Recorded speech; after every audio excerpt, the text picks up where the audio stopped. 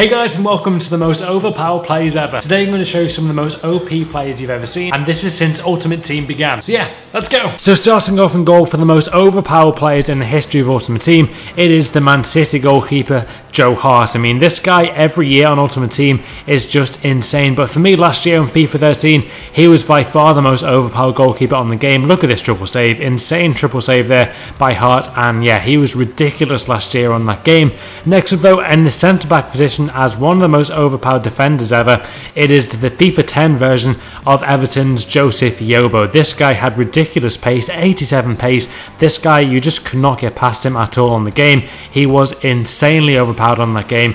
Next up though, right back though guys, is Cicinho. This guy was a really good skiller, and especially for a defender, you know, this guy had 4-star skill moves on the game, and some of the long shots I scored with Cicinho guys, and even skill runs, you know, they were so ridiculously good fun to use. He was so good and so incredibly overpowered though at the same time. You know, Cicinho was a very good fun player to use, but he was also stupidly overpowered for a silver right back. Then next up in the team, sorry, a big burp. We go with Ivan Cordoba. This legend from Inter Milan retired a few years ago, but what a player he was. I don't think he really ever got the credit he deserved at international club level, but he was a very good defender for them, and he 89 pace, very good defending stats there as well, and he was a godly god on that game.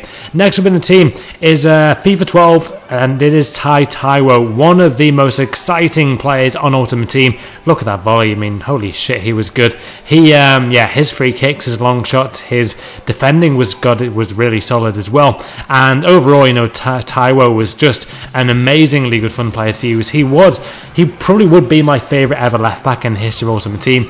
Next up, as the most overpowered CDM, we go with David Luiz. We thought he was overpowered as a centre back. He was even more overpowered as a CDM, and you could even use him as a striker. I mean, holy crap, he was overpowered. I mean, some of the long shots you could score with him were insane, and a lot of people did use David Luiz, by the way, as a striker when that man of the match card came out. Next up though, in the most overpowered players ever, we go with Hatem Ben Arfa, and this guy has on FIFA 12 he had an inform, and oh my god, his inform was ridiculous. 5-star skill moves, 90 pace, and couple those stats with the fact that he had a good shot, he had a good passing stat as well, and yeah, he was insane. And this is actually my man Kazooie 94, really cool skiller, and yeah, I mean, this guy was amazing at skills. But with Ben Arfa, you could do stuff like that. I mean, 3 in a row, and he just demolished that defense. Kazooie doing his skilling as always. But yeah, really cool goal there by Ben Arfa, and he was just insane. I remember his inform, especially for his long shot. I mean, long shots were more prevalent in the past FIFAs, but still, Ben Arfa was a quality and very overpowered player in that game.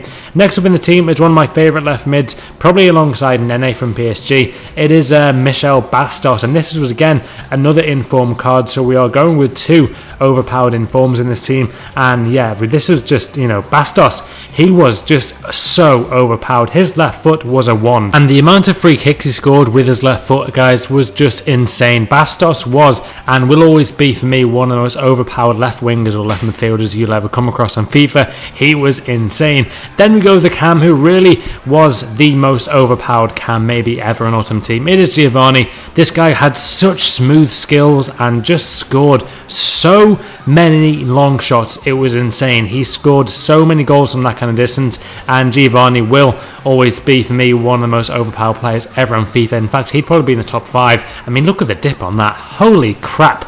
Oh my god.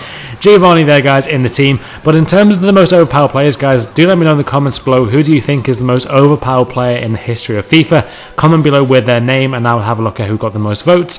But then we go with the player who Bateson used a hell of a lot last year. It is Alexandra Esvine, the striker who apparently isn't very good in real life, yet on FIFA 13 he was insane. I think he had 4-star skill moves, as you can see there, and he just really did tear teams apart, and will be remembered as one of the most overpowered / kind of sweaty players ever in the history of FIFA. Then we go with the final player in this team. It is Victor Ibarbo. Not really surprised this one, but a lot of you guys voted for this one, and he even has sweat on his forehead there on FootWiz. But yeah, there is Ibarbo, and he completes the starting 11 for the most overpowered players ever on FIFA. And yeah, Barbo there with the finesse goal, and he is just ridiculously overpowered this year. Another player, by the way, who isn't actually a striker in real life, he actually plays in the right wing position.